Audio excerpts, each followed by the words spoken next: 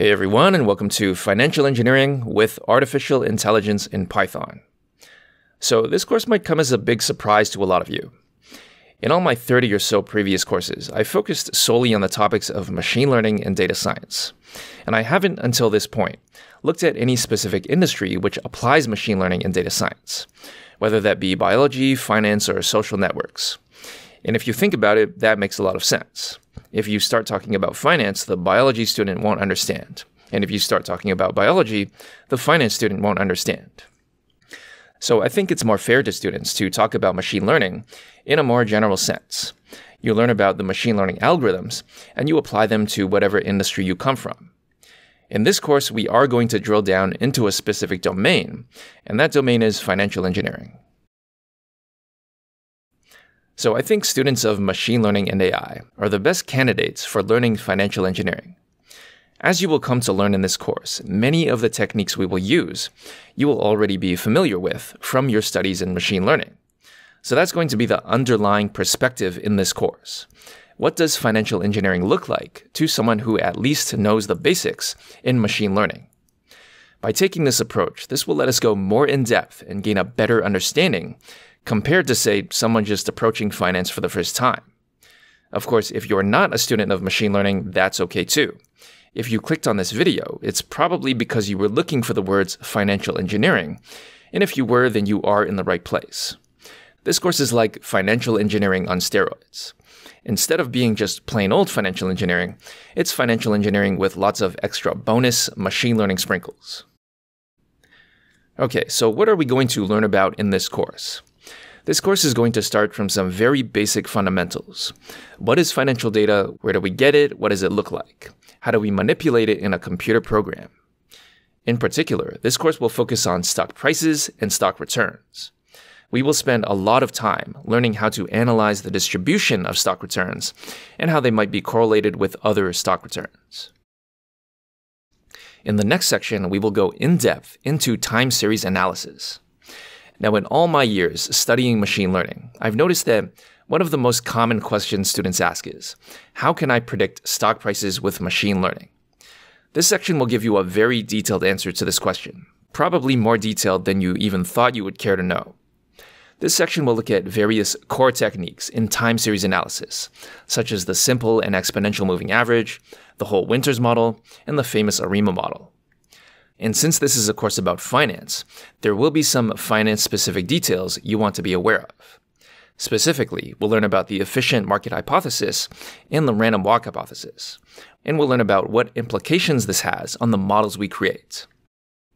And one of the most important topics in this section is how to properly forecast. Unfortunately, the internet today is full of marketers.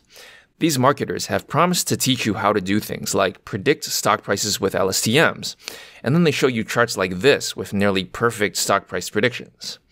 Now, you've got to wonder, if I can just do this, why did we give a guy a Nobel Prize for inventing portfolio theory? If we can just predict stock prices, then we don't need portfolios. Let's just pick the stock with the highest forecast and make lots of money. In this course, I will expose the many mistakes made in these courses and blogs. If you've ever come across a course or a blog post about predicting stock prices with LSTMs, you will want to watch this. Okay, so the next section is going to be about modern portfolio theory. This section is the financial engineer's version of don't put all your eggs in one basket. In this section, we'll learn about why diversification is good and how it weakens our greatest enemy, which is risk. You'll learn about core topics in financial engineering, such as the efficient frontier, mean variance optimization, the Sharpe ratio, and the capital asset pricing model. Basically, given a universe of stocks, that is, any set of stocks you want to consider buying, we will learn how to maximize return while at the same time minimizing risk. We will learn how investing in multiple stocks will always be better than investing in just a single stock. We can get higher returns and lower risk. Okay, so in the next section, we are going to learn about algorithmic trading. So previously, when we looked at portfolio theory, it was all about which stocks to buy and which stocks to sell. In this section, it's all about determining when is the best time to buy and when is the best time to sell. As you probably already know, if you try to use your emotions, you're going to have a bad time. When people use their emotions, they tend to buy high and sell low. They see a stock going up and they think it's a great deal. They see a stock going down and they get scared and cut their losses. Unfortunately, this is the exact opposite of what we logically know we should do. We want to buy low and sell high. This results in a profit. Algorithmic trading is all about how to automate buying and selling decisions so that you do not depend on your emotions, which are, let's face it, probably wrong. We will look at both traditional trading strategies as well as those based on machine learning and reinforcement learning. Alright, so I hope that gives you a pretty good idea of what we will cover in this course.